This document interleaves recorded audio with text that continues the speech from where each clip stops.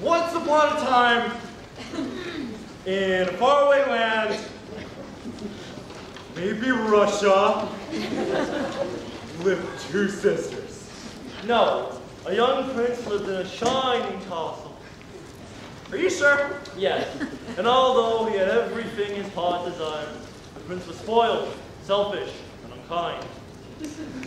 Oh yeah, and then he becomes king because his uncle kills his dad. What? Yeah, and then he goes off and he meets two really nice guys who take them under their wings.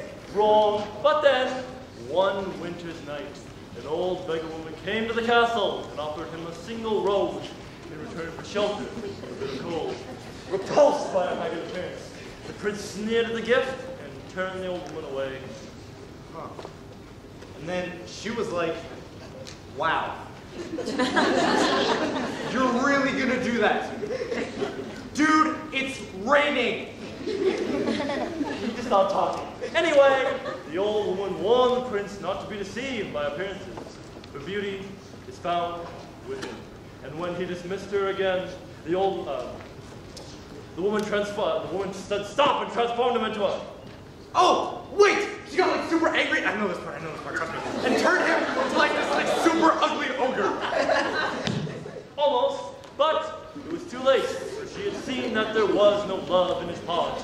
And as punishment, she transformed him into a hideous, and a disgusting, and like super ugly, like really wild. Like, you know when you see a dog in the street, you know it hasn't been vaccinated or anything? It sees itself and it's like staring at you, you go, come on! A beast, and placed a powerful spell on the castle, and all who lived there. All everyone ever wanted was to fly in a magic carpet and see a whole new world! Stop the music! Can you believe this guy? Ashamed of his monstrous form, the beast concealed himself inside his castle, with a magic mirror as his only window to the outside world.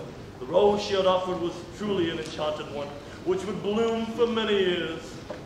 And only if you would wake up after true love's kiss. Okay, that's enough. Your lack of knowledge is astounding. Just let me finish. I'm gonna let you finish, but nothing. If the beast could learn to love another and earn her love in return by the time the last petal fell, then the spell would be broken. If not, he would be doomed to remain a beast for all time. As the years went on, he fell into despair and lost all hope. Who could ever learn to love the beast? Belle learns to love the beast, guys. This is going to be a long show.